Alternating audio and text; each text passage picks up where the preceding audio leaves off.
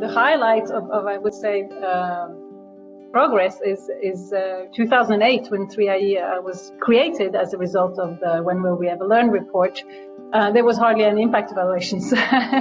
And now, 12 years on, in 3IE's repository, we have our evidence platform with over 10,000 impact evaluations created from all sorts of institutions, and we're capturing more every year. So there's been a huge increase. One of the areas I think of important progress has been not just the sort of blossoming of actors in the ecosystem, but also the different centers and organizations and research groups that have cropped up have found interesting sort of complementary ways to kind of push the field forward, to think about how can we ensure that we're also doing impact evaluation at scale and looking for effects that we might not see at sort of smaller scale evaluation levels. I think that particularly the bilateral donors in the UN,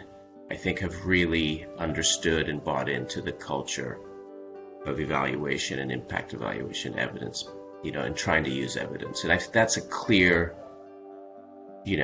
shift in thinking. Both agencies have very interesting approach, which is they wanted their funding to be endowment for the country to do something more. And they wanted the so-called formal mechanism, ministries or public organization, to set up this research mechanism as an independent body.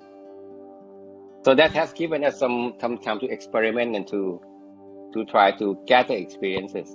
And the Canadian CEDA funding became the famous Thailand Development Research Institute, TDRI, which is the leading economic research institute in Thailand right now. A part of the Evidence-Based Policymaking Act is also to encourage agencies to put forward data catalogs and share data as much as possible.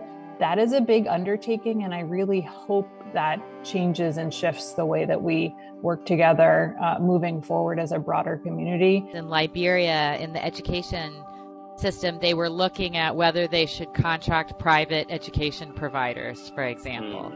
But the test was, could a private education provider provide better quality at the same level of per capita spending? And that is an interesting question, because that's something that the policymaker could act on. We normally think about it as, we do a bunch of household surveys and we do a baseline and we come back 5 years later.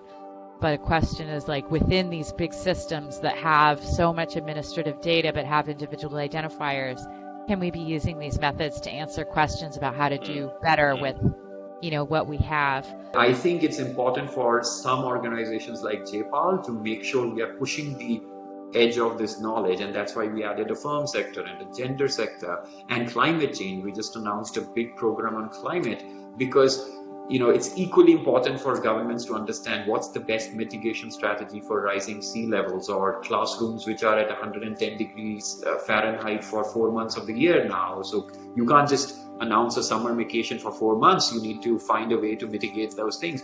The findings of that report caused us to pull down a couple in-process roads evaluation and recontract them based on these findings. So not only are we learning how to do the programs better, but we're also learning how to do our evaluative work better.